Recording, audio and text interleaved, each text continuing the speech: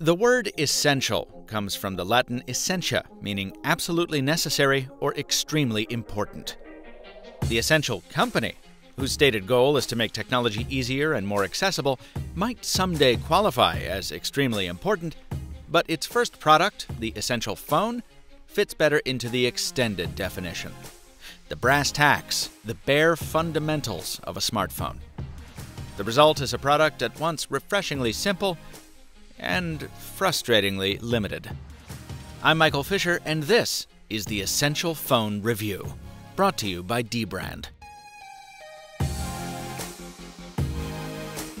If you're the type who likes to stand out from the crowd without being too ostentatious about it, this hardware was made for you. It might look like just another glass slab, but pick it up and you'll find the backplate is actually made from ceramic, with a luster and scratch resistance you can't get from glass. To me, holding the Essential Phone feels a lot like handling a domino from an expensive set. Some people won't like the added bulk of its 185 grams, but I love it. The side buttons are deliciously clicky, and rather than the traditional soft aluminum, those buttons are mounted on a titanium midplate.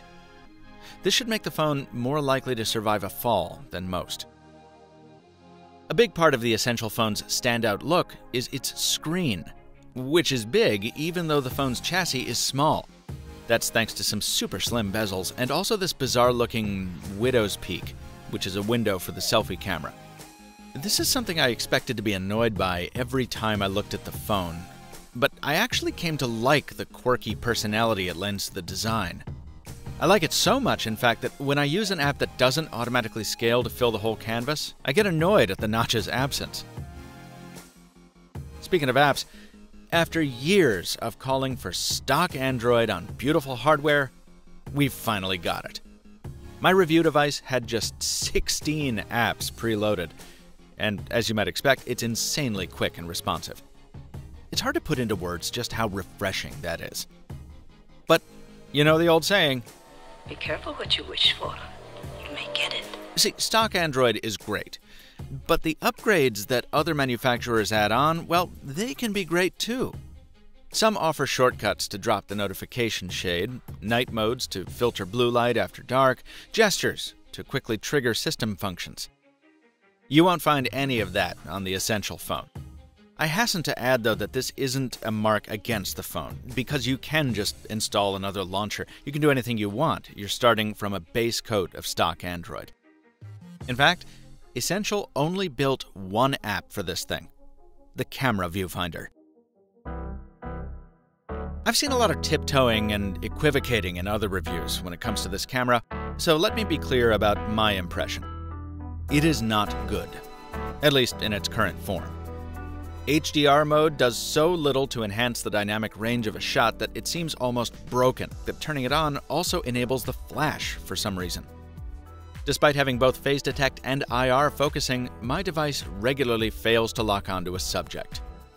There's no optical stabilization and poor electronic stabilization, which means videos are jumpy in even ideal circumstances. And low-light photos are... well, just look. Given enough light, the phone is certainly capable of pleasant pictures, and it's fun to enable the monochrome mode so you can use the secondary camera for some artsy black and whites.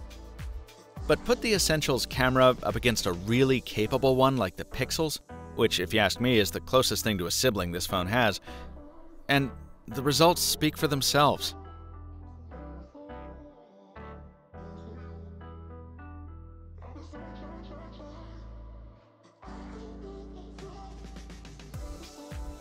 Now, some of you are already down in the comments accusing me of beating up on this $4 billion company, so just hang on a sec.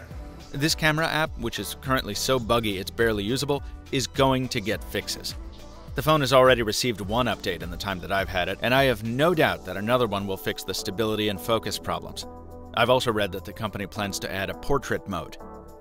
I'm sure it can even improve the image quality somewhat. I mean, Motorola did that with the first Moto X, making what was then a terrible camera at least serviceable. But crucially, it didn't make that camera great.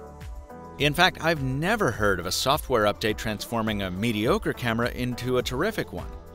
And when you're charging this much money for your smartphone, the camera just isn't something you can skimp on.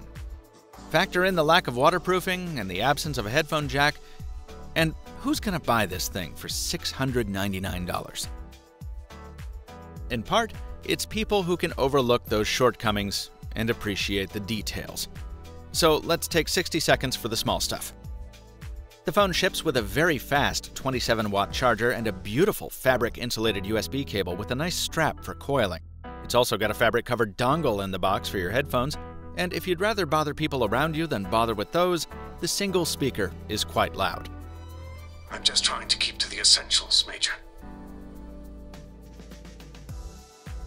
Despite how high up on the edge the earpiece is, phone calls are quite clear, and I love that there's a notification LED squirreled away in there too. At a max of 500 nit, the display doesn't get quite bright enough to be easily read on very sunny days. I haven't gotten to try out the stick-on 360 camera yet, which is so far the only mod in a promised portfolio of accessories, but I like the minimal connectors compared to Motorola's solution. Oh, and PSA, when you're putting your SIM in this thing, don't stick your SIM tool in the microphone hole like I did. Why Essential put these so close together, I'll never know.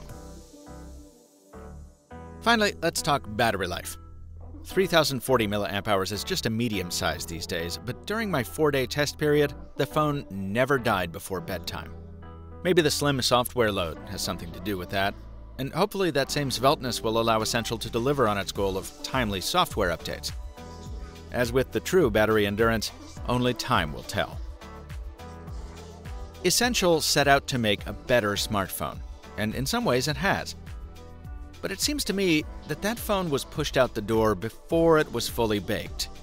And my early encounters with customer service, trying to get my retail unit delivered, have evoked more memories of successful Kickstarter campaigns trying to keep up than world-class outfits running a smooth ship. Currently, there are no agents available. Please press 1 to leave a voicemail. Now look, I respect Essential's ambition and its engineering accomplishments, and any company founded by the father of Android is to be taken seriously.